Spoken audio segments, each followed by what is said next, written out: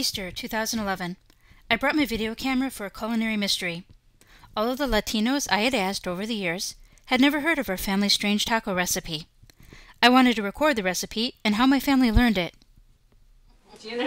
Gin will make you sin. Gin was your grandpa's evil, too. He was a gin man. Well, I inherited the gin gene. I like gin too, but I have to really be careful. Oh, it's so sneaky. 3 hours later, you're falling on your ass. No, because I had a ride. And someone got me back to the car. Where's your case or whatever? It's in the refrigerator in one of the blue round Tupperware things. Or You kind of want this off-center so that it's easier to flip that side over. hold it so you get a little more even. Now it went down. And keeping your pan the right, that's hard. That's why the cast iron is good. Action, yes. Yes. Corn tortillas. Yay. Meat. Seasonings in the meat. Seasonings in the meat. Beef and La Preferita tamales. Squished together. Which are And beef and pork with cooked. the tamale. Now you're using You mash them manteca, up. or you're using lard. We're using Crisco. Crisco. Crisco. Cisco. Cisco, Crisco. If you got, lard from the Mercado, that would be great. Oh, they got manteca in my neighborhood. Yep, they do. You let your lard in your pan get hot, not too hot, Because you want to get the meat warm. but you want to get the crispy taco.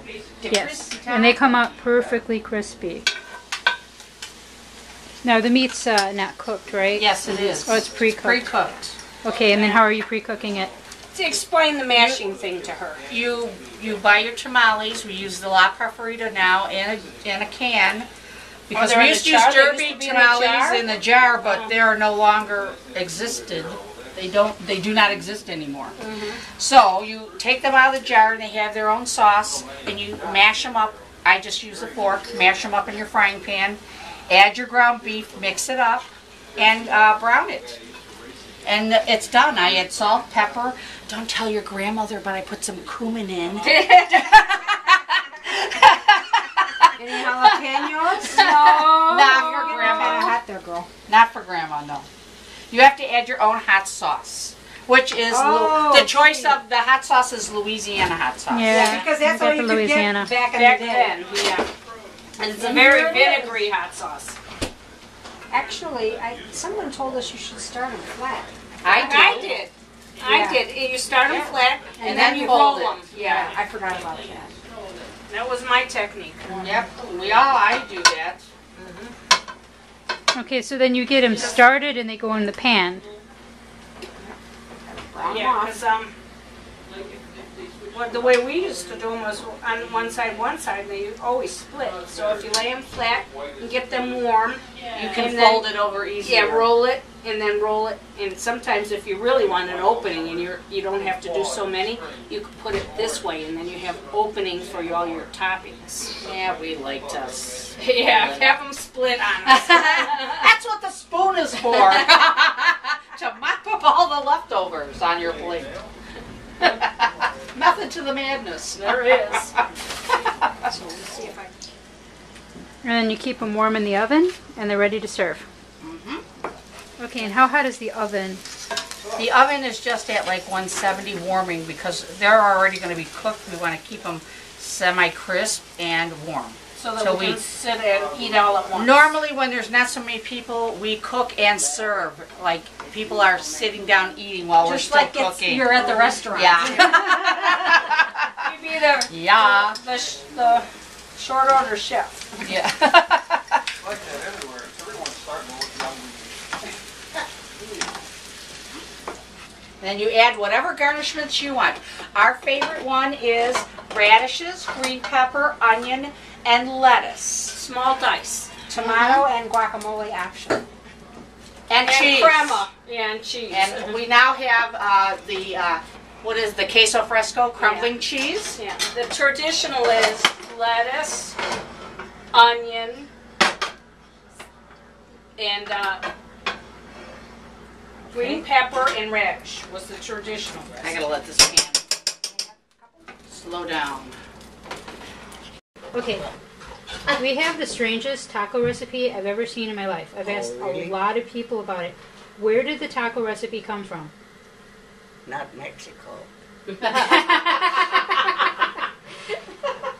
When did it start? Did Grandpa bring this home? It came no. from Theodore's This mother. started when Theodore's I mother. lived in the apartment building and Marge broke up. Yes. Marge broke Teddy's up. mom. Lived on the other side of the apartment building like this, you know. She lived in there, half of the building. Mm-hmm. She lived in South Chicago for a long time around the Mexican. Yeah, even though she was Eastern European. Yes, she was Polish. Mm-hmm. Yeah, and that's how I learned the taco, her taco. There's different recipes, Oh yeah. Oh yeah. but this is the one she always made, and I just, Now, and let's think about what year. because my sister Dorothy was visiting when she invited her and me over to, she made tacos for us. Wow. And this is years ago. Were you know, but married? like what? Yeah, because I was there. Pardon? I wasn't at that one, but I remember them and their son Teddy, who used to eat butter. Yeah. He ate the stick of butter. He, That was his I thing. mean, she was married to Ted broke up, the policeman, the Yeah. detective. So how old do you think I was at that time? Kathy did one. Well, we moved in the apartment when you were Okay. 2, But I was older. It was older than that. but I think maybe you were in Pennsylvania visiting Grandma. Yeah, but I'm trying to think of. If we could tell how old I am, then we would know what year. Yeah. What year?